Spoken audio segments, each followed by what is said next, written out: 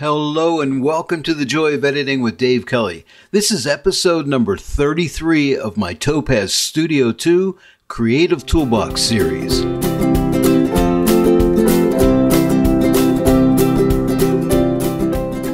Before we get started, let me give you a background on this image. I did some basic editing on this image in Lightroom and Photoshop, and then I sent it from Photoshop into Topaz Studio 2, and now we're going to do our creative editing on it. Now, this is what the original image looks like, and eventually, hopefully, it'll look something like this when we're done. I had a lot of fun with this one. I really enjoy this image. I love this this flower. I don't know what the name of this flower is, but it's an early blooming flower, and I love the way the petals are all entangled, and I like to call this image entangled. But let me show you how I made it. Let me go ahead and shut all these layers off so we can get back to the starting point of this image.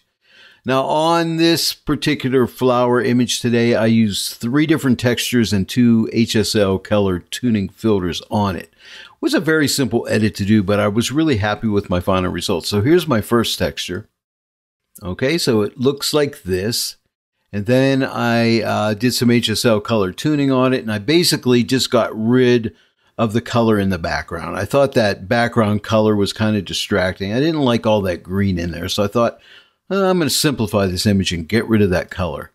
And then I thought, well, let's see what another texture would look like. And I came up with this texture here. Now, all these textures you will find inside of Topaz Studio 2. I think these are the ones that come with Topaz Studio 2. And this particular texture is called Cosmic Soup. Isn't that a cool name, Cosmic Soup?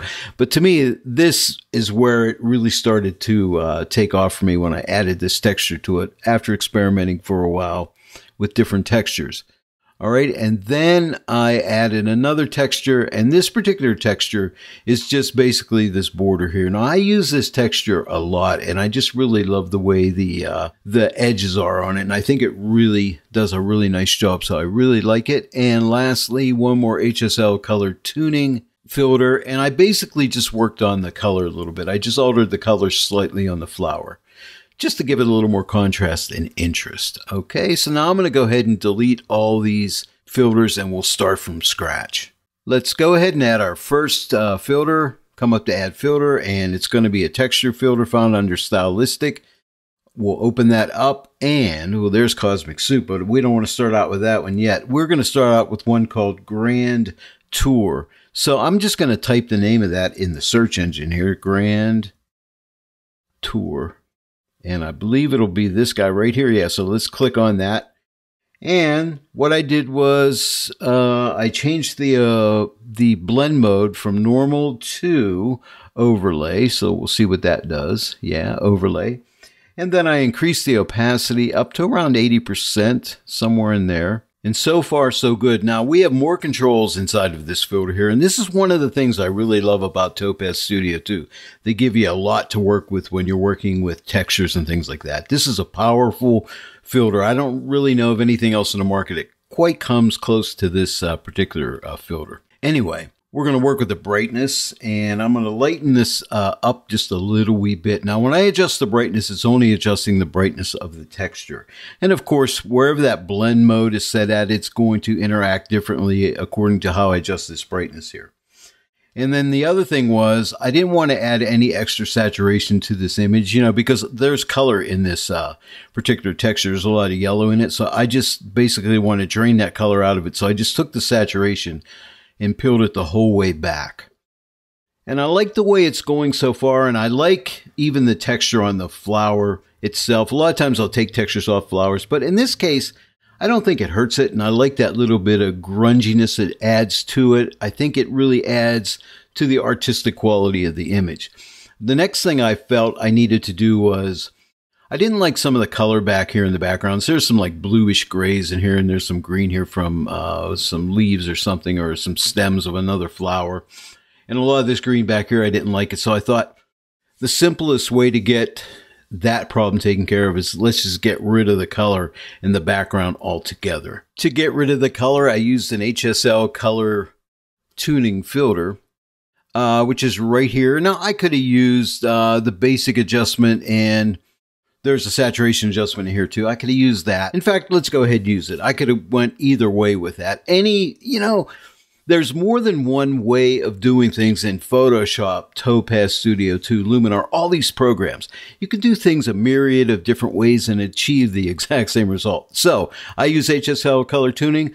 This time, let me use the basic adjustment. I can do the same thing. All I did was took the saturation and shut it off. And now I have a black and white image, but I don't want my flower to be black and white, so I got to add color back to it. So simply, all I need to do is come up to the basic adjustment, click on the layer mask, and then come down to the basic adjustment down here. See the white swatch here, meaning everything is being revealed. In other words, I removed color, right? So we see the fact that the color is removed.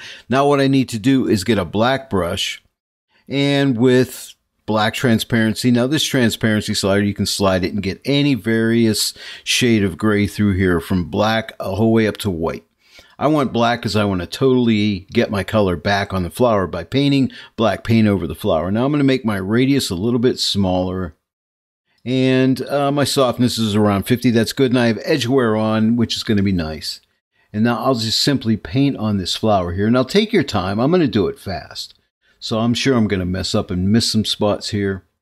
But take your time and get it right. But see that I'm just painting that back in. I'm going to make my radius a little bit smaller because I want to get up in these little areas in here. But that edge wear is going to really help you. It doesn't have to be perfect. It just has to look believable. Okay, now I'm going to make my brush a little bit larger now. Here's a leaf back here. I'm going to paint that in. This whole area in here can all be painted in, I believe. I can always go back to the opposite color of white if I mess up in an area here. But let me go ahead and just paint here. Try to do this as quick as I possibly can. And make little noises. That always helps. I used to watch a lot of Bob Ross. He's my hero. And he would always say that, make little noises, do little, enjoy yourself when you're doing art. That's the important thing. If you're not enjoying yourself, then why are you even doing it, right? So have fun with it, for crying out loud. That's why I call my channel The Joy of Editing with Dave Kelly, because I honestly find editing a great joy. Sometimes doing tutorials can be a little challenging, especially when you're talking and painting all at the same time. But this is fun, and I just want to share all the stuff I know and have learned through the years with all my viewers and subscribers. I really appreciate all you guys. It's exciting for me every time you guys comment and like and share. It's really a great thing, and I really appreciate it. And I appreciate each and every one of you. So I think I'm good. Did I get that? Yeah, I guess I did. There wasn't much color in that leaf back there. Oh, I missed the little spot right here. I'll make my brush a little smaller.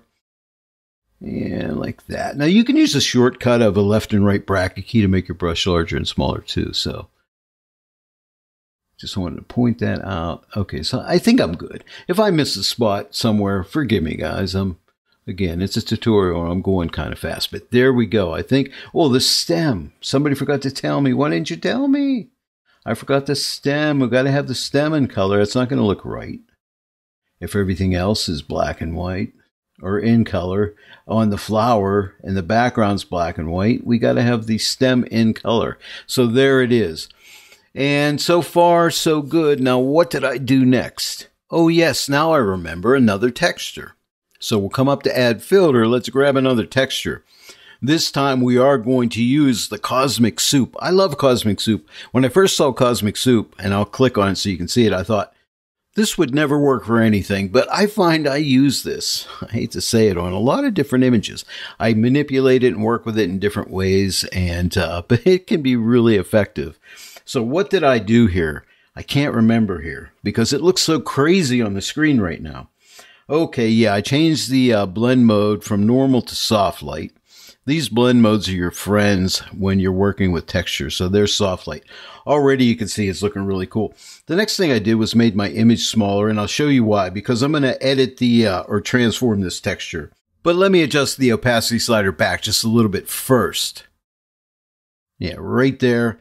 And then I click this edit right here. See where it says edit? Now with this edit, you can transform your texture, and this is a really great feature of Topaz Studio 2. Now, You can texture in Luminar, and they finally added this transform feature to it. It's not quite as elaborate as Topaz Studio 2, I'll be honest with you. When I'm going to do texturing, I'm generally going to use Topaz Studio 2 to do texturing. Let me see. I kind of changed the angle here because what I was doing was I was trying to find, let's see, I made this a lot bigger too, like so. Because to me, it looks like like a star field back here, some cosmic debris, Sounds like a Frank Zappa song or something like that. Wasn't there a song like that, Cosmic Debris? I may be wrong on that, but correct me if I am. I'll just feel bad if you correct me, though, but that's okay. I need to be corrected. So basically what I'm trying to do is see some of these lines here. I'm trying to match the angle of the actual flower itself. Okay. And so just play around with it and get it looking, kind of like it's fitting into the image, okay? And I love texturing. I think texturing is so much fun. But if you come to the edge of these, of the box here, your cursor turns into that little curve there, and that lets you actually adjust the angle of it. And I think maybe, right around there. I think that looks good. If you're happy with it, what you have to do then is just click Edit here again, and there you go. But isn't that cool? I'll make it a little bit larger now. But so far, so good. Was there anything else I did to it? Yes, I worked with some of the tools here. For instance, I left the brightness where it was, but the detail, and this is a great slider here, so you can bring the detail up or pull the detail back. And basically what I did was I just pulled the detail back a little bit, like to a -7. And then the saturation, I shut the saturation off. See, there is color in that texture there, as you can see it right there. I don't want that color in there, so I just pulled the saturation off. And this is really nice that you have saturation here, because whenever you use a blend mode here, like I could have used the luminosity blend mode, but it wouldn't be the right blend mode for the texture. But the fact that I have this saturation here, if I don't want the color from the texture interfering with the image, I can simply pull the saturation off. Now, to me, that is a big, big plus for Topaz Studio 2's texture filter. Okay, so I love that. And the other thing I did was I took the color strength. You can add your own color in. Okay, so I'm going to go ahead and pull this. Oh, I'm pulling the wrong slider. I'm pulling the saturation again. I meant to pull the color strength, and you'll do that too. So let me go ahead and leave my mistakes in. This color strength, what it does is it lets you add your own color into it. So I pulled my color strength up to around 50, and basically what I was trying to do here was just add a little bit of a blue tint to the image. Not much, but just a little bit. So what I did was I took this color slider, and it basically goes through the different tints here.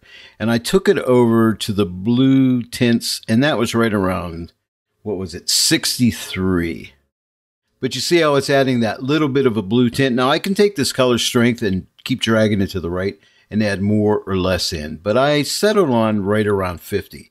It kind of looks like a gray background, but it's not. There's a slight hint of blue in there. So there we are so far, and I'm really happy with it. At this point, I was thinking, I think it needs a border. Or actually, I was asking myself, what does it need next, Dave? And I said, maybe a border. So that's what we're going to do next. And for that border, we'll come up to Add Filter and go one last time to Texture. And I know the name of the texture, and it is called Sun Saturation. If I can spell it right. Yep, right there it is, Sun Saturation. And what I like about this particular texture are these lines on the edges, and they're really nice. So what we're going to do is change the blend mode from normal to multiply. And multiply is right here. And then I pulled the opacity up a little bit. You could take it the whole way up if you wanted to. It's a little too strong. There's some warm tones in there you can see there on the edges, and you may like that. And I kind of liked it a little bit. I thought it was a little too strong, but I ended up playing with that, and I'll show you that in a second here. But first, I'm going to get the opacity right where I want it, and I was right around 66. Now let's go with 67. That's good.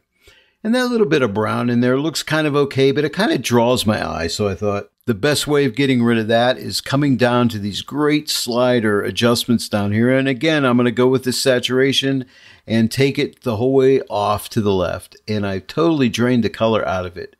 And at that point, I thought, that's it. That really looks great. So let me show you. Here's before that border, and here's after. But I think it really helps it out. It darkens the edges up a little bit and draws our attention into the flower itself. And there was one last thing I need to do, and that's work with the color on the flower. And to do that this time for sure, I do need a HSL color tuning filter. So let's come up to add filter and grab that HSL color tuning filter. And what I need to do is I want to darken the greens a little bit, and I want to alter the hue and maybe darken the yellow a little bit. Okay, so let me start out with the green. I'm just going to click this green swatch right here.